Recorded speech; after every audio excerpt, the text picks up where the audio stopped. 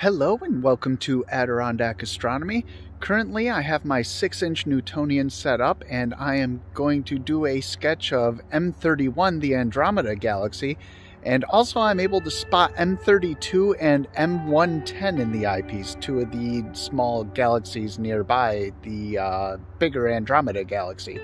So let's have a look in Stellarium to see where it's located in the sky, and then we will get on with the sketch.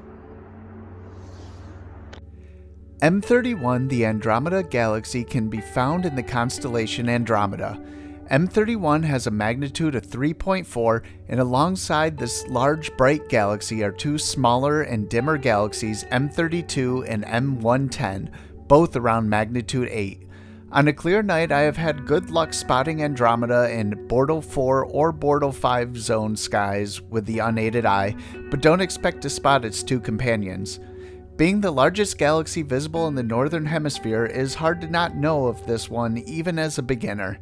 Andromeda is 2.5 million light-years away and is actually on a collision course with our very own Milky Way Galaxy at a speed of 110 kilometers or 68 miles per second, set to collide in 4.5 billion years.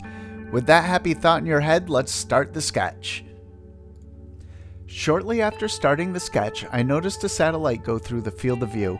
I believe I identified it as global star M032 at around 9:08 p.m. Eastern Daylight Time. After placing all the stars, I started shaping up Andromeda, and I find galaxies to be a bit difficult to get just right. So much faint detail that it's hard to tell if you're actually seeing it or not. And getting the pastel pencil to accurately show the brightness of the galaxy is not an easy task under dim light. There was a lot of back and forth on shaping Andromeda and trying to accurately place M32 and M110 in the field of view. And that about wraps up this time lapse, so let's have a look at the final sketch.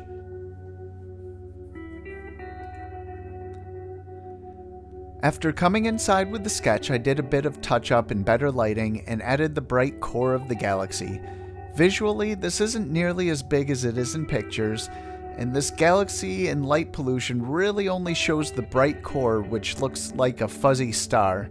Further inspection shows the illuminated dust near the core of the galaxy. I was unable to tease out any dust lanes or detail in the galaxy.